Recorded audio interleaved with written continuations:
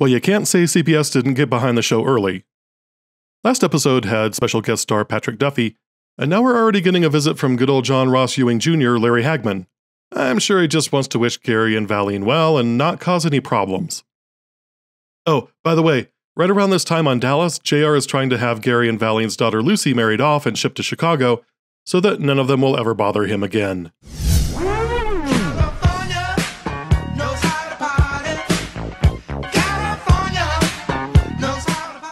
Val is still really into beach life, chatting with the Fairgate's son Eric about learning how to swim. They spot an oil vessel off the coast, and oil can mean only one thing.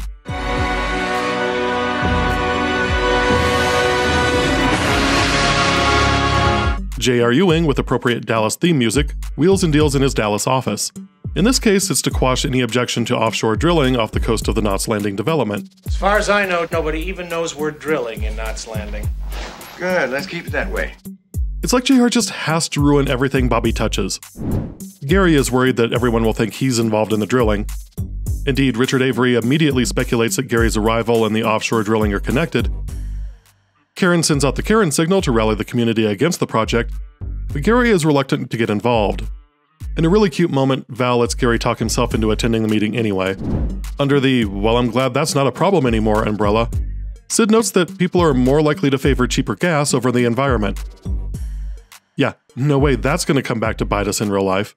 And if it does, I'm sure we'll do a quick course correction. It'll be fine. Anywho, the offshore drilling is being conducted by a company called Petrolux, of which Ewing Oil is a shareholder. Petrolux communications flack Chip Todson shows up to the meeting, and it's clear he has a past with Laura Avery. Her husband Richard seems more concerned with Chip's sweet ride, though. Diversity check. There are more black characters in this meeting than there are in the first 3 seasons of Dallas. Although Chip Todson is the world's widest sounding name, so I'd imagine some diversity was required just by the laws of physics. Otherwise, the existence of a Chip Todson might form a Caucasian wormhole and cause the universe to collapse in on itself. Chip tries to quell Karen's neighborhood watch brigade, but he is the least equipped spokesperson ever, having literally no answers for anything. Now, what are you going to do about it? Well, I'm not an engineer. It gets worse when Gary asks a simple, pointed question: why Knots Landing and not a more remote land-based site? Valid question, sir. Unfortunately, I don't have the facts. Oh, I could give you an answer, but the only ones who'd understand it would be you and me. And that includes your teacher. Chip gets rattled when he finds out he's talking to Gary Ewing. He does the right thing and promises to get answers so he can get the hell off the stage before causing any more damage to the project's reputation. He also offers to meet up with Laura for lunch. Chip reports back to JR about Gary speaking up in the meeting. JR fumes and promises to come there personally to straighten things out. Karen organizes a rally against Petrolux, which Gary refuses to get involved in. After all, he's trying to get away from the Ewing oil drama. Val explains as much to Karen, but Karen thinks actual revenge is a better form of revenge than living well. JR pulls in to interrupt them, leaving Val flabbergasted. JR's greeting of Val as his favorite sister-in-law is all the more hilarious because it's actually probably true by default. Certainly man enough for me and Sue Ellen to produce a son and heir. Something which you and Bobby seem incapable of. Sue Ellen and Cliff. The other great thing about this scene is that Karen immediately declares herself as JR's enemy, which just excites JR. In one of the more chilling scenes of the episode, Val tries to run interference for Gary by promising they don't mean to interfere in JR's business, and they have no intention to return to Dallas. And JR just calmly repeats a request for her to call up Gary. And each time it's calmer, but somehow more malevolent because of Val's pleading. It seems like this where JR spills over from charming anti-hero to frightening sociopath. Val finally relents and calls Gary to come home. Laura and Karen make protest banners and engage in the hot goss about the Ewings, with Karen admitting that JR isn't bad looking and pondering why Lucy doesn't live with her parents. In a telling line, she says Val and Gary's marriage is every bit as solid as the Fairgates, or the Averys.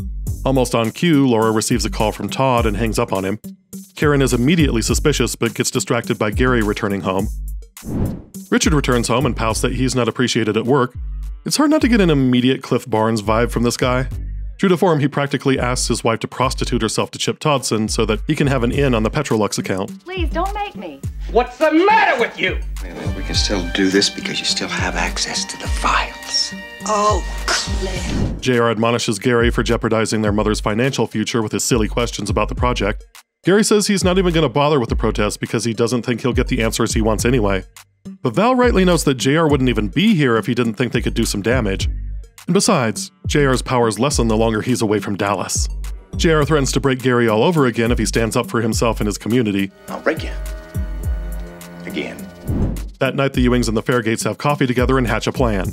Karen will use her feminine wiles to lure JR out of the Petrolux offices, and Gary will steal relevant files about the alternate drilling locations. We get vastly different dual Matahari situations as Laura shows up at Chip's apartment in the obviously painted backdrop district, and Karen surprises JR. Hi. Karen's ruse is revealed when Gary calls her at JR's apartment, but she's not scared. In fact, she was in control the whole time. Laura, on the other hand, has a really creepy encounter with Chip, who says the non-consensuality of the whole thing turns him on. We're going to have a bigger conversation on how Laura is treated in the first handful of episodes. JR threatens to tell Lucy that Val and Gary are remarried if anything from the stolen files is used against him. Richard gets Laura to distract Chip while he schmoozes with JR, but Chip gets way too creepy with Laura and causes a scene. Is he yours, Laura? Yes. And Richard's? Or aren't you sure? Give you a call. Hey! Richard tells Laura he never wanted her to do something that made her uncomfortable. Oh yeah, where would she get that idea? Please don't make me. What's the matter with you? Gary and Val call JR's bluff and dare him to hurt Lucy because if he does, Jock and Ellie will come down on him like the hammer of Thor. The thunder of my vengeance will echo through these corridors like the gust of 1,000 winds! Gary reveals that he knows Petrolux has found alternate safer sites and that they were ignored because they would be more expensive. JR tries to threaten his way out of it, but Gary stands up to him for once. JR has no choice but to back down and tell the residents that they will go ahead with a more expensive slant drilling operation. There's an alternate drilling site on shore.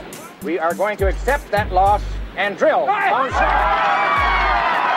Of course, JR turns lemons into lemonade by mining the environmentalist angle for publicity. But not before he stops to tell Gary he's proud of him for stooping low enough to beat him. Well, I gotta hand it to you, Gary. Starting to act like real Ewing. Proud of you. The Fairgates, Ewings, and Averys all celebrate a job well done. And we're out. This felt very Marvel Comics crossover, with JR coming in to wreak havoc and being written as slightly off his usual characterization because of the different writing staff. That's not a knock, just an observation. In fact, it was a good way of separating the two shows. On Dallas, JR would never let someone get one over on him so easily. But this isn't JR's show.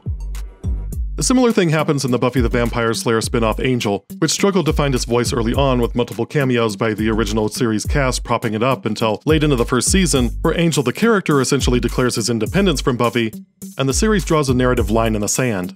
You don't know me anymore, so don't come down here with your great new life and expect me to do things your way. Go home. So if you were hoping for JR to come in and wreak havoc in the cul-de-sac, you're gonna have to wait until season 2. This episode is purely about pulling one over on old JR so that Gary and Val don't seem like also-rans on their own show. Plus, it's great to see Karen hopping into the Scooby Gang to hit JR where it hurts. One thing I do think hurts this show in the early years is that it's treated like the spin-off that lives downhill from the real show. And by that I mean the writers don't want to take the chance on confusing the Dallas audience, but they do want the Dallas audience to mosey on over to watch Knots Landing. As a result, things on Dallas such as JR getting shot, Jock dying, and Bobby getting run over do spill over into Knots Landing, but the story doesn't run uphill. After episode 6, Lucy is mostly unaffected by Gary and Val reconciling.